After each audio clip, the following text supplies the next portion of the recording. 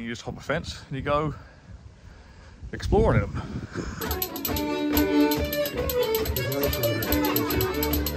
Here's our faithful horse, Sparky.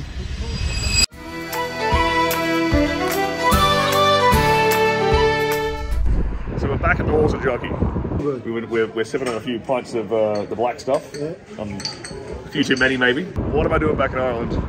What am I doing here? All right, well, we are here reuniting again with the long-lost relatives I found last time I was over here last year.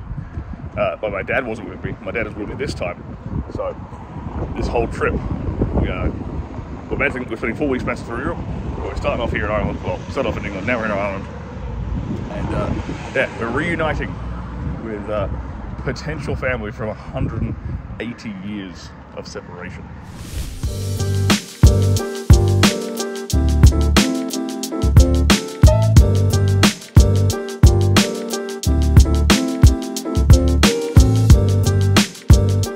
Behind me is an example of what's called a dolmen, and these things are about 7,000 years old, date back to 4000 BC, and they were used in the Neolithic period. They were used, apparently, I believe they were used as places of burial or places of worship into this effect. But these are basically the ancient Celts, the ancient Druids in Ireland would construct these things. Here's our faithful horse, Sparky. He's pulling our jaunting car today, and our driver, John. John, yes. Expert guide here. That's it.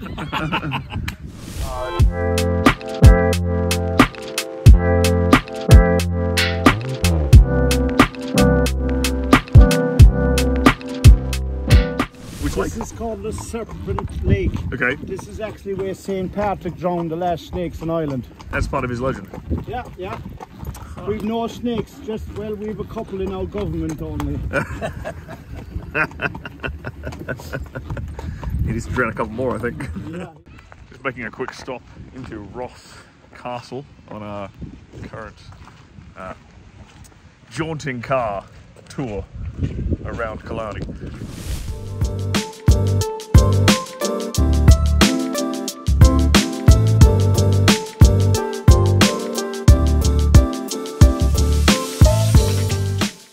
So last night we went to see this place called Jom O the Mills, and there's this bar, tiny bar in the middle of Tipperary, which is only open one night a week. It's only open Thursday nights from about 7:30, 8 o'clock, something like that. And it's owned by this gentleman and his wife, and him and his 4 daughters play music all night. And they've got a tiny little bar and a tiny little sitting room and another tiny little sitting room where they play music, and it is the most uniquely authentic old school Irish experience you could possibly come across. This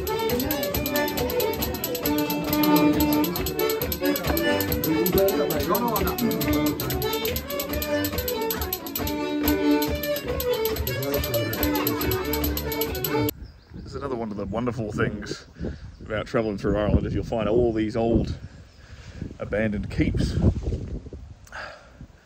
just strewn throughout the countryside, and you just hop a fence and you go exploring them. So the ship behind me is called the Dunbrody. Well, it was a replica of a ship called the Dunbrody, which was basically a famine ship that sent immigrants from Ireland to the New World, to America and Canada.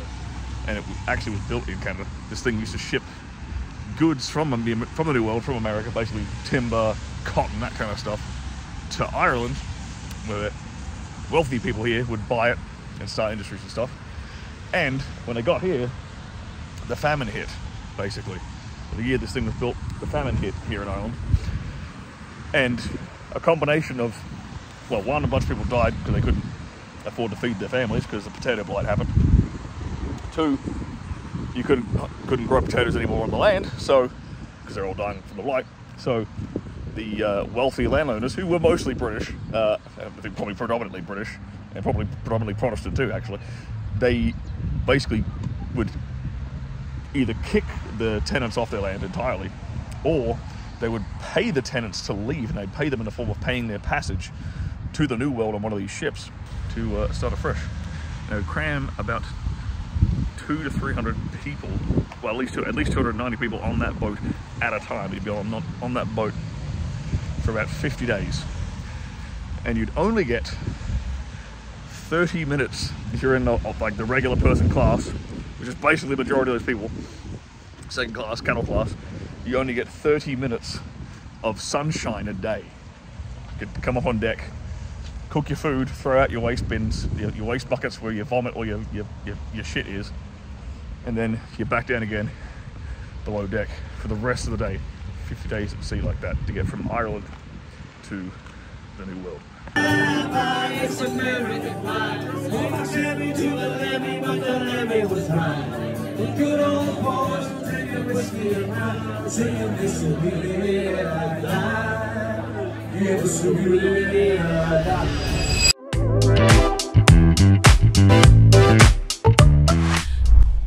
I have never in my life seen